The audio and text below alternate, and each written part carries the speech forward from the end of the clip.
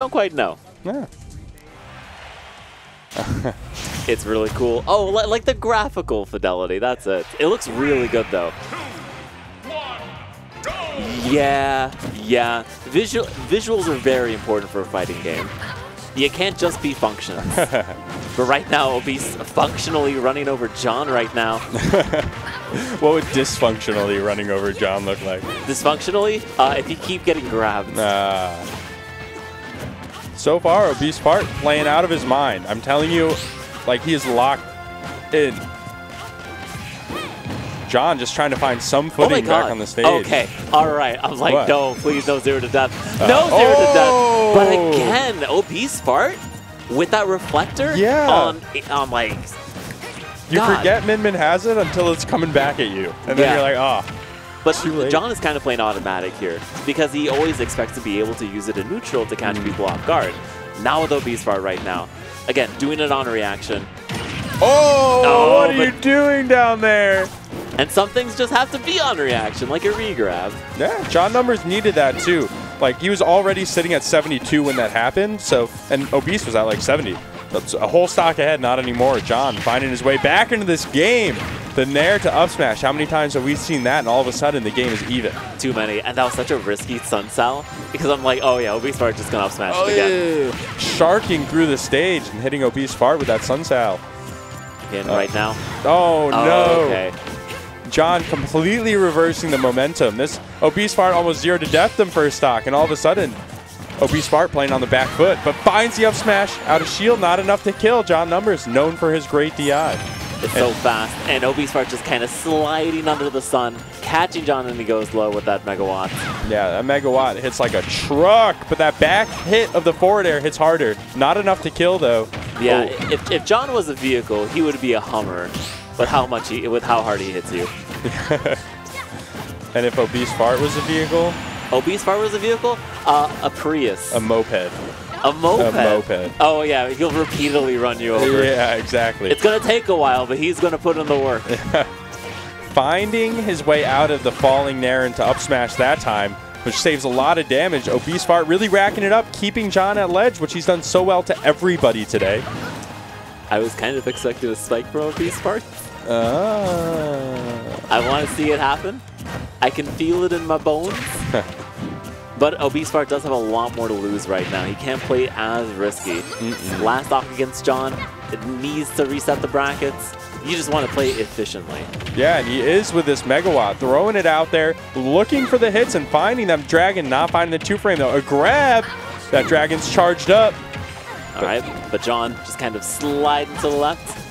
Still gets on. Back air. John finds a back air. Good DI, keeps Fart alive. Eats the soccer ball, but saves the jump. He does. No way. No way. Oh, that was crazy. Beautiful final stock. I was just speechless. Finding the spike on the tether when all of that other stuff was going on? Okay, so he's going to make it back, right? And we slow it down. Tech, he hits him. Jump. He goes for the tether grab. Oh, that wasn't even the spike. That was the header. Yeah. God. I love this game. Oh, my God. That's why they call him John Numbers. He's always got your number. Because and he's coming in first. But now. You know what number he has on speed dial? 911. 911. And now, obesefart, who played so out of his mind early in that game, was up big at the end, died to 2 spikes, losing almost 2 whole stocks, has to do it all again. That takes a mental toll, and that's got to set in. If not this game, maybe the next. It's like being held back a grade. You're like, I guess it'll be easy. I've done it before. Yeah. And so far, obesefart making it look like he's done it before. This is a very similar situation last game, but now you just have to not get spiked. Don't overextend and get spiked. Megawatt making its way out. Obese looking for these edge guards. I'm shocked the Megawatt did not kill even from like halfway across the stage. Ram, really? Fine. Yeah. Fine.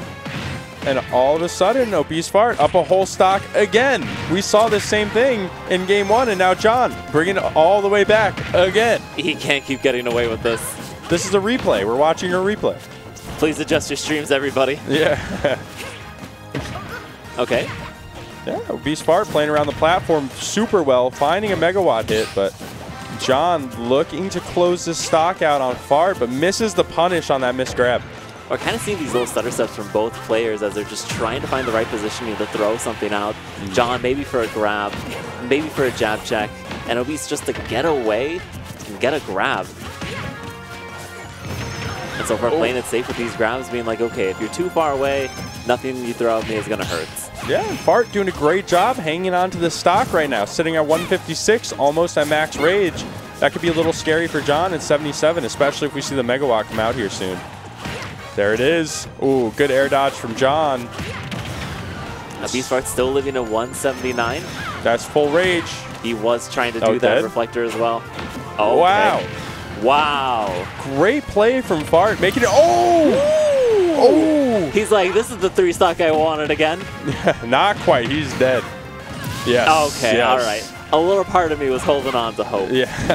That was crazy. The drop tethered nair, and then you think he's dead because he's so deep, but he saved that jump and then gets a regrab. Sheesh. And now John down a whole stock again, but we saw him make it back last game. Do you think he can do it again? He's not angry enough. It needs to be at least even in order for his like John numbers mode to activate. Yeah, and he does have like a set to play with, so Yeah. even if he loses this, he can at least bring it back game 3. Like, and he has this mentality of like, I don't have to go all hard right now. I gotta save some of this energy for the possible bracket resets. You don't want to lose steam right now. You want to get the download. You want to start getting the the conditioning down. Yes. Oh my god, what a tech chase. And just like that, he's unfazed. He's like, all right, that was tough, but game 3 you're gonna see. Yeah, hopefully John collected the data, plugged it into his Excel spreadsheet brain, and applied some formulas, got the download, sent the file back out. And what do we export it to? To Excel workbook, of course. Oh yeah, thank you. Yeah. No CSVs here. No, God, no, CSVs, please. Yeah. All my homies hate CSVs. That's right. Yep. But do your homies hate Hollow Bastion? No, I love Hollow Bastion. Me too. I love Hollow Bastion. I think this is one of the best counter pick stages for so many characters, and people just don't go there because they're like, oh, I'll do PS2 again. No. If you lose on PS2, switch. You want to hear a controversial take, Swiss? Yeah. PS2 shouldn't be a starter. Small Battlefield should. And I'm tired of pretending it shouldn't. The PS2 is a counter pick now. I know. Thanks to the global rule sets. But people are really upset about that. Yeah, well, it's okay. You can just gentleman to PS2. True. It's fine. You can do whatever you want. Just gentlemen to Pokefloats. It'll be fine. Yeah. What are you afraid of? But so far, John back with a vengeance. The Hollow Bastion pick working out, but you're at ledge against obesefart, who I've said it like 20 times, has been destroying people at ledge. So it's a little scary to be John numbers right now.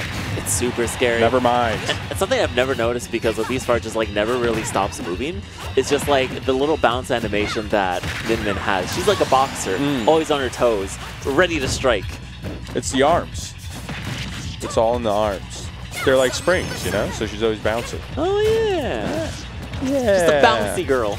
John's bouncing right now, bouncing all over obesefart, who finds himself down a whole stock. And we saw John make it back from a whole stock. So now, obesefart, it's your turn to show what you got. Throwing it all out off stage, but John just air dodging through all of it. Well, John is starting to realize, he's like, do I really want to go another 2 games with this guy? Possibly another 3? No, I will end it now. He's had enough fun. But obesefart, he can just taste the bracket resets, but he needs to get back to stage. Yeah, it's losing its flavor right now, Swiss, because down a whole stock, but finds the kill. If he can get John to 70% before his stock goes. Oh, no. Oh, no. It's fine. Oh, no. I fear it's cooked. No. We've seen the 3 stock happen. The That's megawatt is out. He can get a good grab. This is going to be a really good power up. I think what's also had obesefart like on the winning end of these interactions more often than not is that he has in mind how powered up that sun is from John. So he knows when he can throw out like an arm and it's going to go through like the weak version versus, okay, when do I have to be prepared to reflect it? Right. Not even John is ready for that. Big dragon hit at ledge. Oh my god. That could have been it. Ooh, good nair coming out. Okay. Oh, wow. Still? All right, obesefart is like, hey, where'd you go? Yeah. Not to the blast zone. Back to the megawatt, trying to shield pressure as much as he can. And John trying to just low profile that megawatt again. Finally finds it, 91%. It's still not over. Yeah, absolutely not. We've seen obesefart hit almost 0 to deaths against John. So to think that this game is over, it's not. It's not. And John is starting to go for those forward smashes that he just instinctually feels, and obesefart's starting to call them out. Obesefart doing a great job pushing John to ledge, but you can't down tilt into John's shield. He will grab you. But a good job making it back. The nair off ledge, pushing John all the way back out. This game is looking close to even. Okay, doesn't get the grab, a little too slow. John gets it forward air, powered up. He's got to go deep. Hula hoops keeping him off. No way. Okay, what do we see? Attacking the soccer ball. The 1-2 punch. Good job calling out John in that tech situation. Oh, but the soccer ball once more, his best friend. No, and the dash attack on the monoplats, and John takes Xeno once again in a nail biter of a finish. Yeah, absolutely. And that I think he had deep breathing up on that dash attack too. Probably was the extra oomph to make it kill there at the end. This soccer ball collision just Wow, I want to see the whole last interaction again. It was just perfect. Jonathan Numerals, you sly dog, taking another Xeno right out from under us. Oh, no, right in front of us. This was no surprise because how well he played, but I was surprised that obesefart didn't actually get the bracket reset. He was playing so well, having the mental snack for those Sun styles like on deck. Because, yeah, look at that. He punched through it, and knowing that it was going to be safe, and took that stock with the megawatts. Yeah, you're absolutely right. He's like, bam, 1-2. He's like, it's safe. I know it. And John not really throwing out the Sun styles in neutral after he got that reflected. But, you know, this was an unfortunate interaction, trying to reflect the soccer ball. It is just too fast to do it on the reaction. Yeah. Still got it. But 161, John a 102. So close to bringing this one all the way back. He jumped. And right when he threw out that second arm, John dashed. God, so well played. Even obesefart is like, you know what? Great sets, great times, and always great times here at Xeno Weeklies. You gotta come every single week up until the very end. Every Wednesday, hosted by House of 2000 here at Xenozero Gaming at 21 Ludlow Street here in beautiful Chinatown. Every entrance is $15, and if you can't come in person, be sure to catch us live at twitch.tv/House of 3000. Pre-register at start.gg/Xeno, and follow Devon3000 on Twitter for all the latest updates. But Swiss, if you want to win the Xenos, you got to go to the bombs first. All right, it's a little bit cheaper, so it's more accessible. Every single VOD, every single game you play will be on stream and posted to YouTube. Even though we try to do that here as well, but you know, when the entrants are high, you never know. But bombs, you will have those VODs. You'll be able to get all the friendlies in you want afterwards. It's a grind session, Swiss, and that's how you win the Xenos. What, I have to play the game in order to get good? You have to play the game against people that are better than you in order to, Ew, I don't like losing. Well, then you know what? Maybe bombs isn't for you. No, bombs is totally for me. I have to learn how to lose. But you know what? I'm not going to lose out. I'm not going to miss out on Xenosaga this Saturday, June 15th. It's the last monthly that we're going to throw here. I know, it is the end of an era. But if you want to come out and you want to enjoy Xenosaga for one last time, it is going to be here, 3 p.m. for singles. I think a little earlier for the side event. But don't miss out, June 15th, 21 Ludlow Street. Be sure to follow Twitter at Devon3000 on Twitter for the updates if there is any sort of delay or vice versa, or maybe even a new side event. I think we're just sticking with doubles. We're just keeping doubles? it classic. Okay, we're keeping it classic. Yeah. But, you know, speaking of Devon3000 on Twitter, the hardest worker in the industry. Oh, the entire House of 3000 team. You gotta hire them. Yeah, shoot them an email. It's right there. It's right on your screen. You pay the money, they do things. Yeah. Follow them on Blue Sky, too. Yeah, the better Twitter. The better Twitter. But you can also follow them on Twitter. It's fine. And where you're watching right now, Twitch, be sure to subscribe. Throw us your Amazon Prime. Subscribe to the YouTube to watch all the VODs to catch up on the latest and greatest matches, and join the community on Discord. Absolutely. And you know what's coming up? New York City's largest event, Swiss. You got to defend the North. All right? In Long Island. Really? It's in Long Island? Yep. Yeah, this year. Yeah, this year it's in Long Island. It's at Mineola. No way. Yeah. I'm from right around there. Really? Yes. Originally? Yes, originally. Whoa! It's in your hometown. Yeah, that's pretty crazy. That's pretty crazy. Well, you know, you got to register. You can wake up, have a breakfast sandwich, and then go play some great games. And once you're in Smash, you can be like, whoa, is that Street Fighter? Whoa, was that Tekken? Whoa, was that Skullgirls? Yeah. Something I want to point out for this event is that even though it is in Long Island, this event will have free shuttles that take you from the Long Island Railroad to the event, so you don't have to like Uber from the train there. And a Lure round trip ticket is like $20, so it's actually like way more accessible than I thought it would be being in Long Island. Yeah, so I was personally afraid about the Uber. Long Island's accessible. And I'm not afraid to say it. It is accessible, but it's like once there and being like, okay, if like this is off the beaten path, I have no idea how the bus system works. I got to take an Uber. But you know what? I'm gonna do it for a 24-hour gaming venue with an indoor pool. When I'm not smashing, I'm gonna be swimming. All right, Nassau County is accessible. Suffolk County, unaccessible. Unaccessible. That's where I'll draw the line. If it's north of the Bronx. That's Westchester. Yeah, I know. It's all upstate to me. Yeah. Yo, I went to a Westchester event over the weekend, and the guy was like, "Oh, where are you from?" I'm like, "Oh man, like I'm from New York, and I've never been this far upstate." And then I thought about it for a second. I'm like, okay, upstate, like with air quotes. And he's like, all right, I know exactly where you're from if you think we're upstate. I guess I gotta say like north of the Bronx and east of Queens. Like Long Island thinks they can get out of here. Yeah. Yeah. But yeah. But I think that's going to be it from us tonight. We got 3 more Xeno weeklies left. Be sure to follow us every single Wednesday. Tune in, don't tune out, and we're going to enjoy the best of the time that we have left. Be sure to follow me at Arnie Hermes on Twitter, and where can they follow you?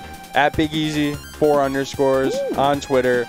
We got another 1 and 2 highlight reel coming this week. Yo, I actually really love those. With a last hit against Devin. Ah. Yep. All right, Dre, give him one. Yep, you're gonna have to tune in and watch that. All right. All right. Yeah. Catch you later, folks.